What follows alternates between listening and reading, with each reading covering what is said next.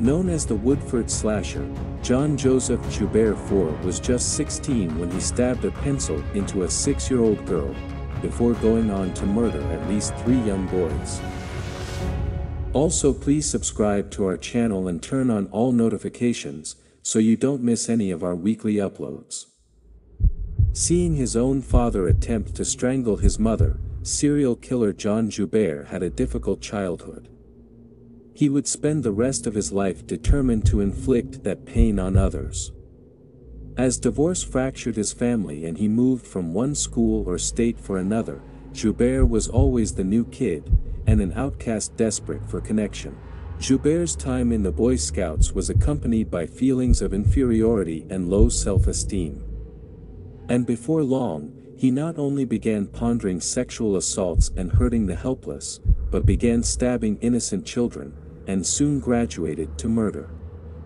This is the disturbing story of Joubert. Born on July 2, 1963, in Lawrence, Massachusetts, Joseph Joubert IV had an intelligent mind but was plagued by formative trauma in his youth. He was 6 years old when his parents divorced. He would move to Portland, Maine, with his mother. With an IQ of 123, he spent his time pondering murder and cannibalism. When he wasn't fantasizing about choking his babysitter to death and eating her flesh, he worked as a paperboy and joined the Boy Scouts. He was 16 years old when he stabbed a 6-year-old girl with a pencil. Joubert felt sexual gratification from the act, which he repeated on others throughout Portland. After getting away with his initial assaults, Joubert committed his first murder on August 22, 1982. Snatching 11-year-old Richard Stetson from a popular jogging trail, Joubert tried to take the boy's clothes off before stabbing, strangling, and biting him. After graduating Chaveras High School, Joubert moved to Bellevue, Nebraska. It was September 18, 1983, when residents of Bellevue complained that their Sunday Omaha World Herald failed to appear on their doorsteps. While 13-year-old Danny Joe Eberly had certainly woken up early for his job as a local paperboy, he vanished after delivering only 3 along his route. Within hours, his father Leonard found his son's abandoned bicycle and the remaining 67 papers. Within 3 days, police found Eberly's corpse.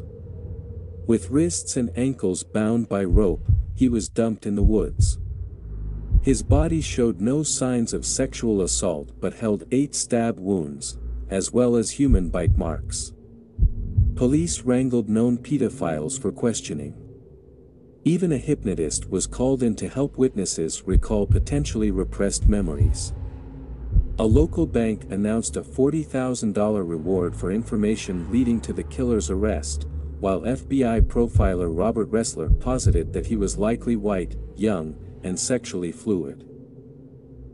Joubert had found gainful employment as an Air Force radar technician at the Offutt Air Force Base. He was unaware that the FBI was searching for him, since the person who murdered Eberly had also abducted him before doing so, making it a federal crime. On December 2, 12-year-old Christopher Paul Walden disappeared while walking to school. The son of an Air Force officer, he was found 3 days later by hunters. His throat had been slashed, and his body was horrifically mutilated. "The thing we all dreaded has occurred," said FBI spokesman Chuck Wiley. "We have witnesses from the morning of the abduction. They say it occurred on a street while he was going to school." One of the witnesses said the suspect may have had something in his hand. On January 11, 1984, a Bellevue daycare center operator saw a suspicious man in a car near the school. Taking down his license plate number, she provided police and the FBI with precisely the kind of lead they needed. It appeared the vehicle was a rental and traced to one Joubert. He not only matched the FBI's preliminary profile of a white, single male, but resembled the composite sketches drawn from witness accounts. When authorities searched his barracks, they found a hunting knife and the same rope used to bind Eberly. Collected as evidence, the rope was determined by the FBI to have been made in South Korea for the U.S. military. Joubert was arrested and taken in for questioning, confessing to the murders of Eberly and Walden. When asked if he would kill again, Joubert stated quite plainly that he was grateful to have been caught, as he undoubtedly would have. "That's my big worry," said Joubert. "It's scaring me quite a bit, yes." Charged with 2 counts of first-degree murder on January 12, 1984, he pleaded not guilty before changing his mind. Despite multiple evaluations suggesting Joubert was obsessive-compulsive and suffered from a schizoid personality disorder, the law determined he was in his right mind while committing his crimes. Joubert was given a life sentence in Maine for the Stetson murder and sentenced to death in Nebraska for the others. He was executed via electric chair at 12:29 a.m. on July 17, 1996.